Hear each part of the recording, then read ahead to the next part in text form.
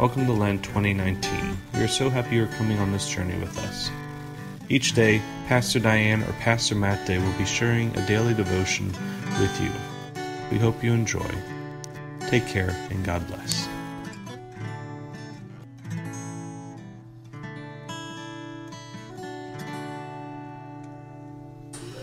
Good morning, friends. It is Monday, April 1st. Sorry we're a little behind. We tried to do this last night and I just couldn't get it together. So, today is April 1st.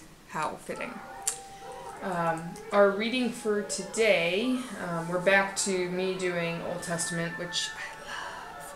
So, our reading for today is from Leviticus. A reminder that Leviticus is a book of a Bible that if you're trying to read the Bible from cover to cover, you probably get about here and you go, done.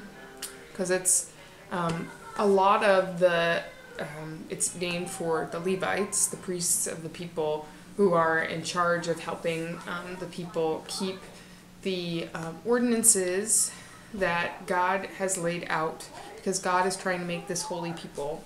And these ordinances and rules are about helping them know boundaries, because when we have utter freedom, we run amok and we hurt each other. So part of this, all these rules, is to help them know good boundaries with how to respect themselves, how to interact with each other, how to interact with other foreign peoples, and how to interact with the land. So, it's very weighty, but it's all for a good purpose. So, today we also get a taste of the reality of when we have all these rules and boundaries, we can't keep them all, and we usually break them.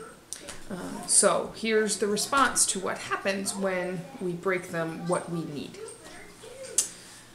The Lord spoke to Moses, saying, "Now the 10th day of this 7th month is the Day of Atonement. It shall be a holy convocation for you. You shall deny yourselves and present the Lord's offering by fire, and you shall do no work during the entire day. For it's a day of atonement, to make atonement on your behalf before the Lord your God. For anyone who does not practice self-denial during that entire day shall be cut off from my people. And anyone who does any work during the entire day, such a one I will destroy from the midst of the people. You shall do no work. It's a statute forever throughout your generations in all your settlements. It shall be to you a Sabbath of complete rest, and you shall deny yourselves. On the 9th day of the month at evening, from evening to evening, you shall keep your Sabbath." Sorry, that was Leviticus 23:26 to 32. So, a little bit more about this Day of Atonement. We heard in the reading that it's to be kept for generations in all your settlements. This is the day that our Jewish brothers and sisters still hold, as per the ordinance, which is Yom Kippur. A little bit more about atonement and the understanding. Atonement, when it's originally given in Leviticus 16, this day, atonement was a daily ritual. Because some sins were unknown, unintended, or unacknowledged, the concern was that pollution would accumulate in the sacred sphere because of all the sins that had gone unnoticed. This happens even now. We confess these on Sunday. So the Day of Atonement was much like an annual cleansing of the sanctuary and community to rid them of such overlooked pollution. Atonement refers to the restoration of the broken relationship between God and sinful humanity. Christians have seen this ritual perfected in Christ's sacrifice on the cross. So as I read this, again, I interjected in that note. Thank you to Dr. Hutton for his wonderful resource here. A reminder, thinking about, I interjected, atonement is something that we look at daily, the repentance, the turning around through our baptism, reminding us where we fall short and reminding that God is continuing to sanctify us, to make us holy where we fall short. I think the beautiful thing about this special Day of Atonement from the reading is this reality that what they're supposed to do that day is to just stop. Take a Sabbath. Because all the things they've been doing our work that help them ignore or help them keep going in the process of life, that then they forget how they need to be, or what has been done, or what has been left undone.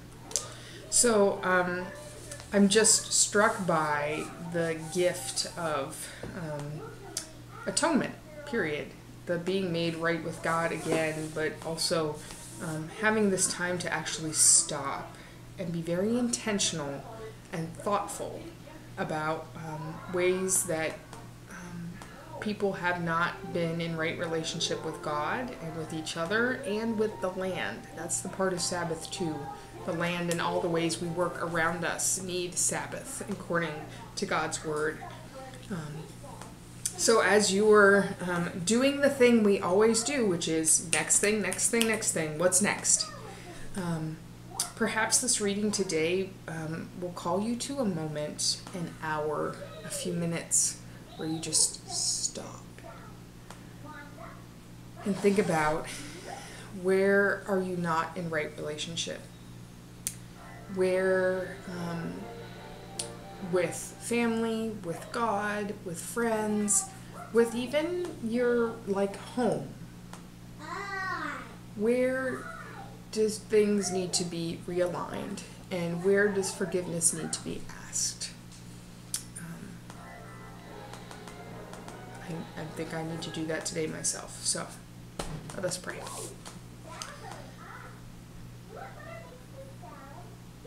Loving God, we give you thanks for the gift of Jesus, who we understand makes atonement for all the ways we fall short in relationship with each other and you and the world you've given us. Help us to take some time to stop, just stop, and think about what we need to atone for, and to be open to your Spirit's work in helping us be sanctified and live as you would help and hope us to. All these things we pray in Jesus' name. Amen.